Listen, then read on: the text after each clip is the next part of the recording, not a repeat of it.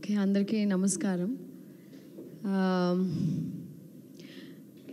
ఒక తెలుగు అమ్మాయి చెన్నైలో పుట్టి చెన్నైలో పెరిగి నాన్నగారు తెలుగు సినిమాలు చేసి తాతగారు తెలుగు సినిమాలు చేసి మా అత్త తెలుగులో 500 పైన సినిమాలు చేసి అందరూ అడిగే ఒకే ప్రశ్న, ఎందుకు చెన్నైలో ఉంటున్నారు, హైదరాబాద్లో ఉండొచ్చు కదా అనేసి.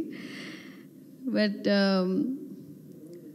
తెలుగు ఇంట్లో ఇప్పుడు కూడా తెలుగు మాట్లాడతాం, కానీ నేను పుట్టింది పెరిగింది అంతా చెన్నై. ఫుల్గా నేను చేసిన తమిళ సినిమాలు అన్నీ తమిళ సినిమాలు చేశాను. మా అమ్మగారు అడుగుతుంది, ఏంటి అసలు నువ్వు,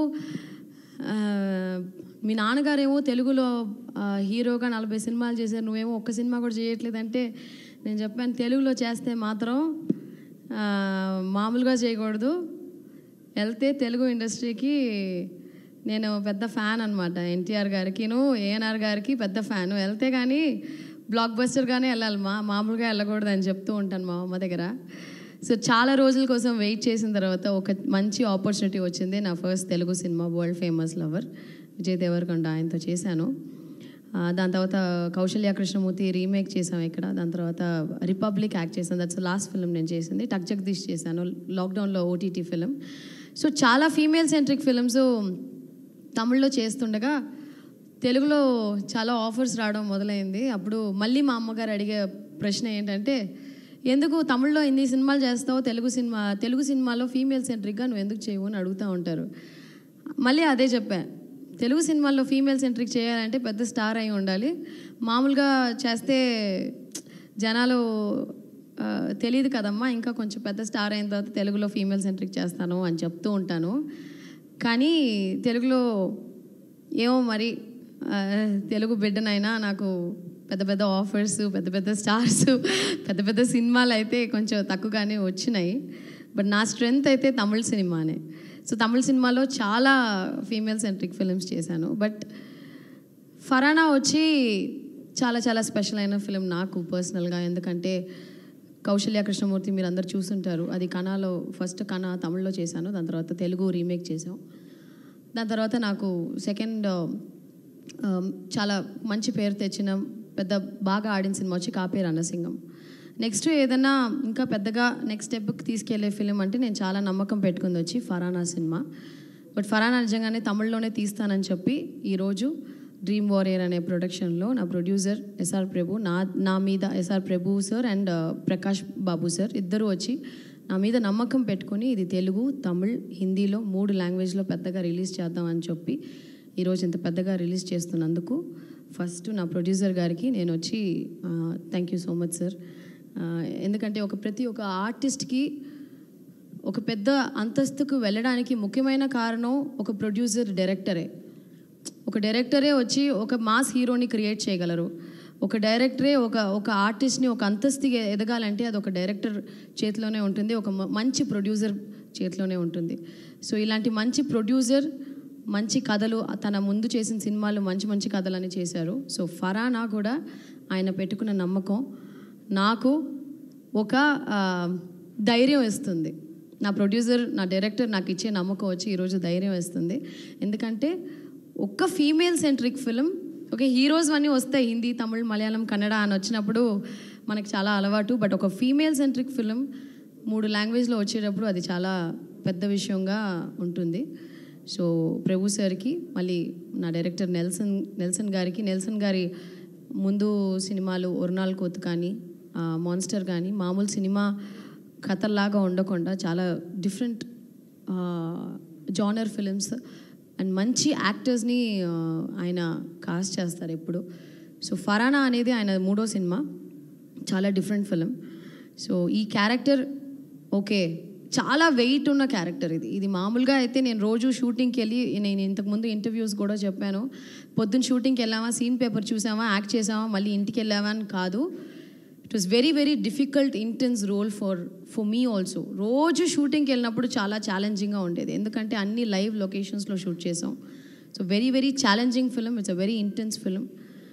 ఒక యాక్టర్గానే ఒక అంతస్తు ఇచ్చే ఒక film. So thank you Nelson sir for believing in me and giving me such ఒక ఇంత బరువైన క్యారెక్టర్ అని చెప్తాం కదా, అలాంటి బరువైన బరువుని నేను మోస్తానని నా మీద నమ్మకం పెట్టి నాకు ఇచ్చిన దానికి పురిదా నేను తెరలో உங்களுக்கு పురిదిలే ఓకే వాళ్ళకి అర్థం అవ్వాలి కదా నేనేం చెప్తున్నాను మీకు అర్థం అవ్వాలి so thank you Nelson sir and Telugu cinema ఆయన చెప్పినట్టు నేను కూడా తమిళ ఇంటర్వ్యూస్లో చెప్తూ ఉంటాను எந்த ఇండస్ట్రీ உங்களுக்கு ரொம்ப பிடிக்கும்னு అడుగుతారు ఇట్స్ అ కామన్ క్వశ్చన్ అందరు అడిగేది నేను చాలా ఓపెన్గా చెప్తాను எந்த ఇండస్ట్రీ பிடிக்கும் అలా எந்த ఇండస్ట్రీ సినిమాவை கொண்டாடுதோ సినిమాని సెలబ్రేట్ చేసే industry is the best industry అది మన తెలుగు ఇండస్ట్రీయే దాంట్లో నేను భయపడలేదు దాంట్లో మాత్రమే లేదు ఎందుకంటే తెలుగు సినిమాలు ఒక్కటే ఇప్పుడు ఆడియన్స్ చాలా తెలివిగా అయిపోయారు 400 కోట్లు 500 కోట్లు ఎన్ని కోట్లు వేసి సినిమా తీసి బద్దలు కొట్టే ఫైట్లు ఉన్నా బద్దలు కొట్టే సాంగ్లు ఉన్నా సినిమాలో కంటెంట్ లేకపోతే ఒక్క షో కూడా ఆడట్లేదు అని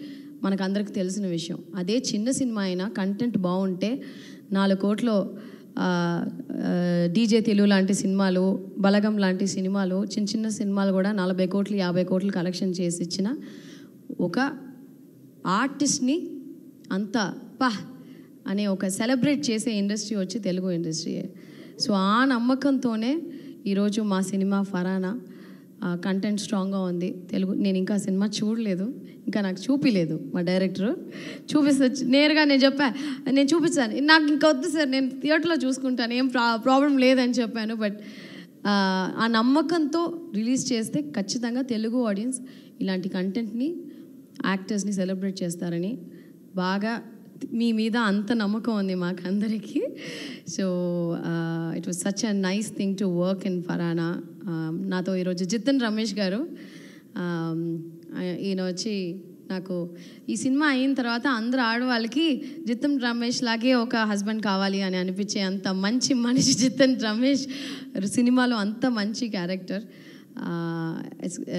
thank you Jitan for being wonderful co star and Datta కూడా తన చాలా ఇంపార్టెంట్ క్యారెక్టర్ చేసింది ఈ సినిమాలో జస్టిన్ ఇస్ డన్ మై నా 3వ cinema music director paniyaram Padmini that is also very special film for me and your again part of నదర్ special film Gokul బినాయ్ cameraman నేను గోకుల్ ఒక 4 సినిమాలు చేసాం together this is my 4th film with Gokul it's a fantastic cinematographer Shabu sir everybody my entire cost crew అందరూ actors అందరూ we have all put in efforts to make ఫరానా so ఖచ్చితంగా మే 12వ తారీఖు మీ friends and ఫ్యామిలీతో వెళ్ళి చూడండి అండ్ ఖచ్చితంగా మీరు అందరూ సపోర్ట్ చేయండి thank you so much Telugu cinema త్వరలోనే స్ట్రైట్ ఫిలిం కూడా I'll be doing it this year so yeah I need all your wishes and blessings చాలా చాలా నండ్రికి ఏమంటాం తెలుగులో థ్యాంక్ యూకి ఏమంటావు